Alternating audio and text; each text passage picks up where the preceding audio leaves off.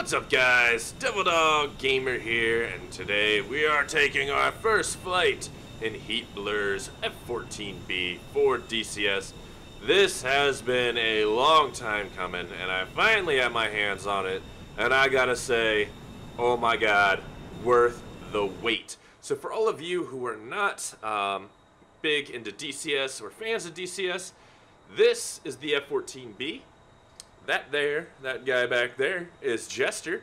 You can either play with a player in your rear seat as a Rio, or you can play with the AI Jester, who does a lot of the hands-on work. I do have to say, for the people who just look at DCS and say, oh my god, it's so hard to learn aircraft, the F-14B is the biggest handful in flying I've had since the MiG-21. But it is the easiest to learn. Startup's a breeze. Jester actually has an assisted startup where he will run you through the checklist, tell you where to click, and go from there. My wing sweep is jacked up. Awesome.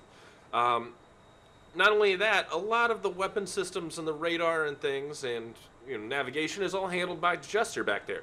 So if you're a player that wants to play the Rio seat, you'll have a little more work to do. If you want to play up in the front seat, you got a little more flying to do. Very unforgiving aircraft. The wings can snap. You can flat spinner. It takes a lot of rudder input when you're doing high G turns. But overall, it's a lot of fun. This plane is probably the most dynamic and feels like you're flying plane in DCS. I think it's absolutely worth the wait. And the multi-crew is just a supplement for it. Now, we're going to go ahead and take off, and we're going to talk a little bit about Jester and some of the fun things he can do. Be nice if I, be nice if I turned off my parking brakes. There we go.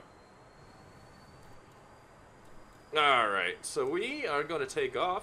One of the cool things about the F-14 is you actually need to salute to use the cat now.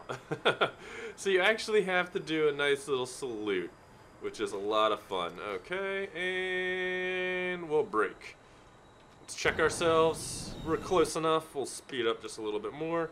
Get right to the cat, and go from there. Flaps down. Okay. Perfect. Now to launch the launch bar, we are going to do no strut, and we're going to kneel. And you'll see the aircraft actually kneels down, and the strut bar comes out. And we'll attach ourselves to it. You can see Jester back there holding on for dear life because he knows Devil Dog is flying the aircraft. Let's see. Yep, you can see his hand. Seat's armed. So we're going to throttle up to full power, full afterburner. There's a master caution, which I'm not too worried about. And we will salute. And off we go. Boom! Airborne. So we're gonna go, whoa, hello there. We're gonna go gear up, and flaps up, and throttle back a bit, because I don't want anything crazy to happen with her. Let's go ahead and trim her out. Awesome, cool. Alright, so, one of the cool things about this is you have Jester. He's your AI Rio in the back. Now, when he was first announced, I thought a lot about possibly, since he handles your radar, might being a little OP when it comes to, let me throw my autopilot on, spotting people in PvP. I do have to say, though, he does miss a lot of things. He's not the greatest in the world. But you might think, how do I access him? How do I tell him to do stuff? That's got to be a lot of extra keyboard stuff. One of the cool things about this is if you have a HOTAS Warthog, Thrustmaster HOTAS Warthog throttle and stick, it's pretty much plug and play. The only thing I had to change was my input for thrust. That was it. Everything else is bound to exactly where it should be and plug and play. The cool thing is, Jester has this little radial menu. You can bring it up where you can talk to him, and if you use head tracking, you can actually select what you want him to do with the head tracking. You can have him, set up, let's just crew contract. So it's easy. You can set his talking, you can have him set to no talking, disable landing callouts, etc. You can also have him spot, which he'll look around You'll start seeing him look around for aircraft and things like that. You can also use voice attack. So he has a lot of customization when it comes to what he can do. Let's have him set his scan. Yes, sir. And do all that fun stuff. The plane itself is a lot of fun to fly. You can see here the wings are flexing. And as you can see, as I did that nice little hard G turn, she wanted to kind of just nose down there. So you have to do some rudder inputs when you're doing some things. And you know, adjust for the nice little roll that she puts herself into. That makes these high G maneuvers a lot of fun. Wing out flying is definitely difficult, but when you lock them back and you put the pedal to the metal, that's where things get a little more interesting with her flight characteristics. She becomes like this swan that's just diving from the clouds and wants to murder everything in front of it. And this thing is freaking fast. Absolutely insane. And when she gets wings back, she can turn and burn like the best of them. Granted, if you can keep up with what she wants to do, you'll black out a lot. I love the rattling. I love the... I mean, every maneuver you have has a counter maneuver. It's just insane. This thing is so much fun to fly, and to actually be able to ace her is going to be very, very difficult. I didn't even do that. I didn't even do that roll. I was pulling straight back on the stick, and she just wanted to go that direction, apparently. Okay, let's level her out. Comes with a wide assortment of weapons, from laser-guided bombs to dumb bombs to the AIM-54 Phoenix to AIM-7s, AIM-9s, rocket pods, all kinds of things. Even those little transport pods that you can load your bags into and things like that. This thing is a lot of fun, and dogfighting in it is definitely difficult, but the multi-crew ability of this aircraft and having, you know, your buddy back there doing your own thing is definitely a lot of fun. The one complaint that I will see, let me try to reset my wing sweep. That might, yeah, there we go. We reset it.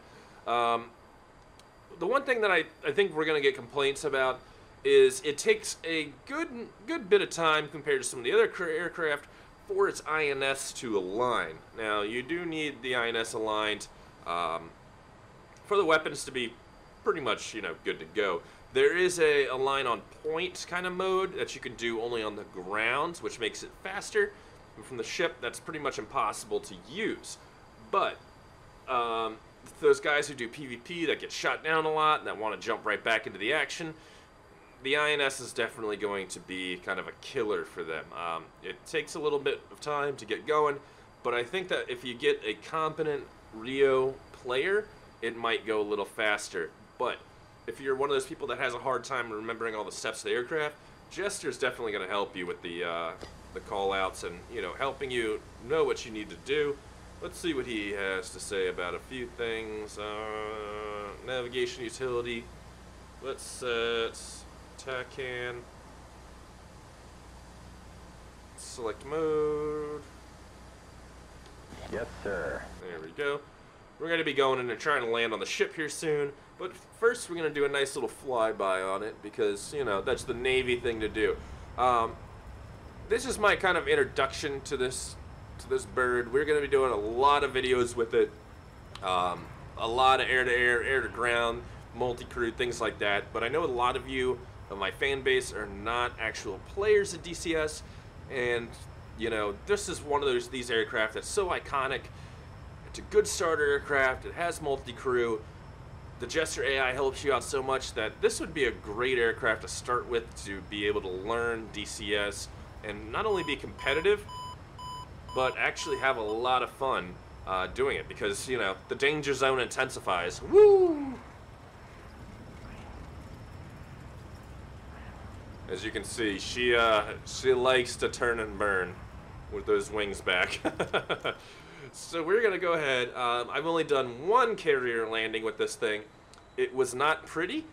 I caught the one wire, and Jester told me that the LSO looked like he bailed off the ship. So, this is going to be a fun little experience to see how well we can actually do this. We're going to get our hook down now before I forget about it. Is that hook? Yep, that's the hook. No.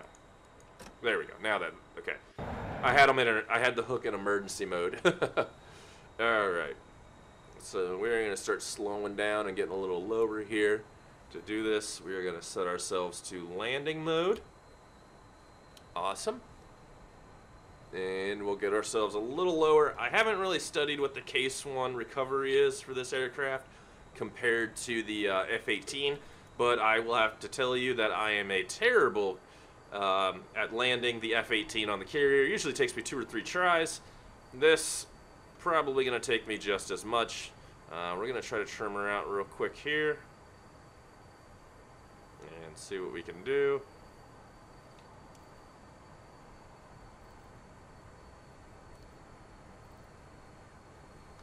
Okay, trimming her, and we'll go gear out. And now we got to trim her again because plain stuff. And we want to go full flaps.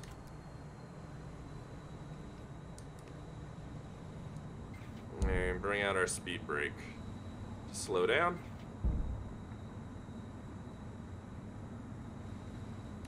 Okay. And then bring my speed brake back in.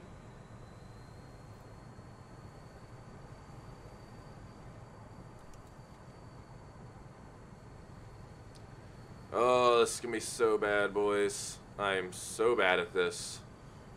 Literally the worst. I already feel like I'm way too low for this.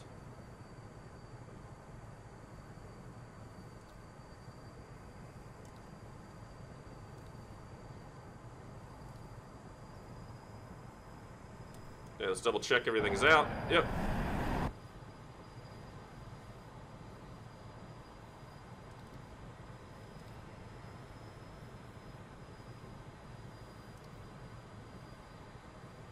Man, this is gonna be bad news bears.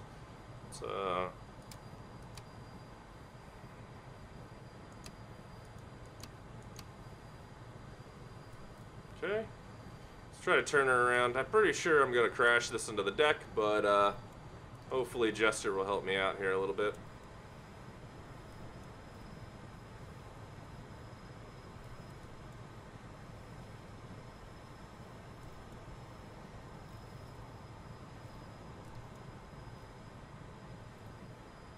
Altitude's about 800 feet. That's not where I wanted to be.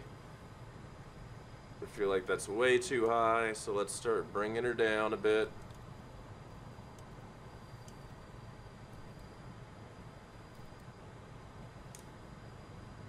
Start slowing her down too. Oh, we're off a bit. Oh, Jesus. This is going to be painful.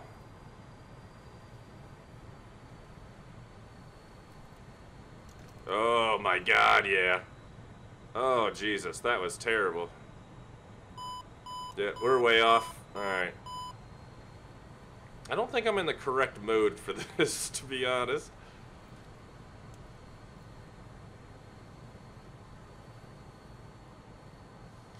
We're in landing.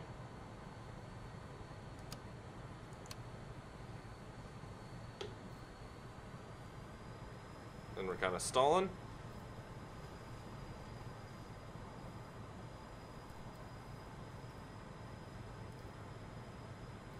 As you can see here, she's still very squirrely.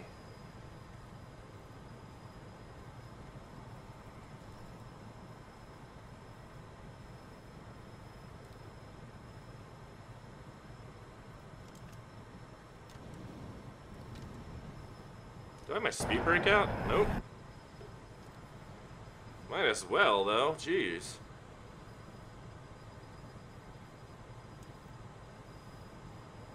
There's something I'm missing here.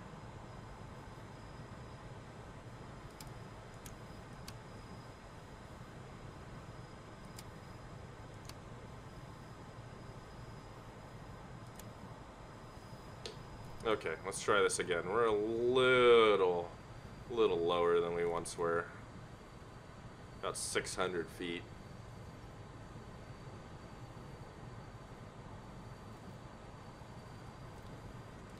But we're stalling hard.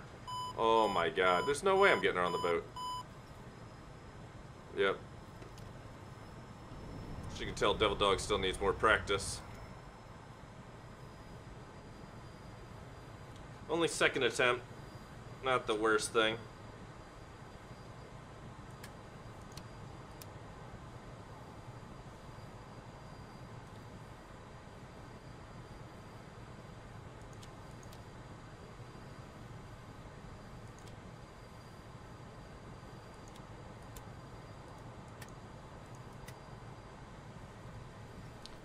I feel like there's just something missing on here.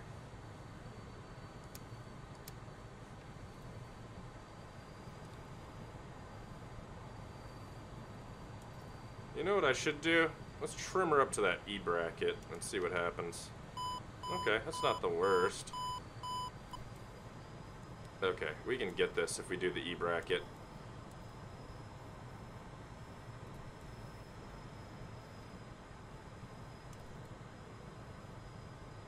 It's our speed. Oh my god. It's amazing that something this big actually flew. You know what I mean? I just find it absolutely amazing.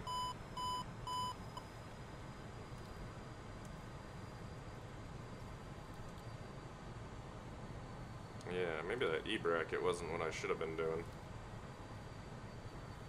Because we are high.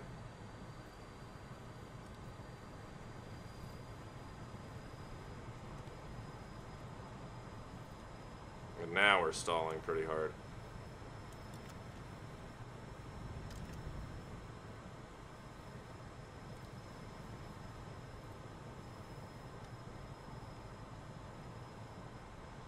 Alright, last attempt before we take her back into land.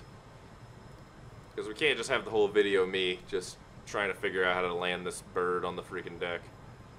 Because that would be just boring as shit, wouldn't it? Yeah, we're super high, man. We're gonna have to come in real fast and low. We'll put her down either way.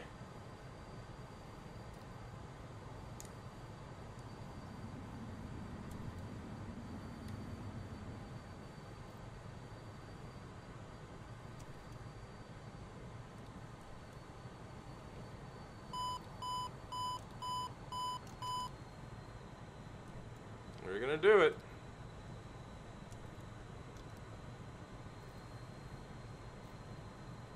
We're gonna do it. Oh, we did it. Is this plane even airworthy anymore? You tell me. Forget you. That was the one wire. Forget you, Jester. See, as you can tell, he gives you a real hard time if you do this wrong. Which I did. So, that was fun.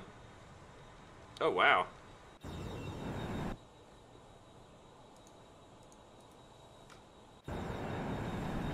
Let's get the launch bar up.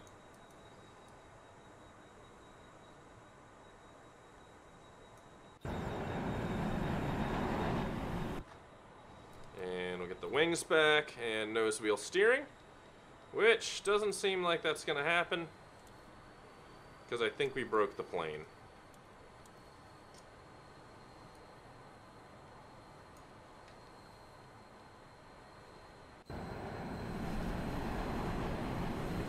Yes, I do believe we have broken the plane.